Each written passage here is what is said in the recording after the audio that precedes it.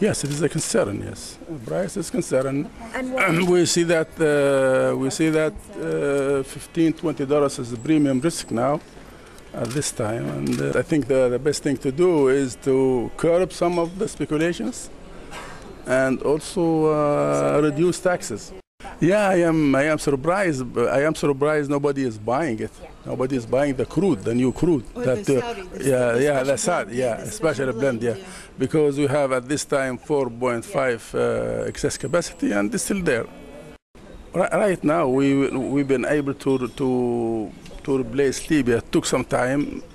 I think the market now is facing some difficulties. The market doesn't want to change the Libyan crude. They still wait for the Libyan crude. Maybe it will come at one point in time. So some refineries they want to stay, and maybe the Libyan crude will come.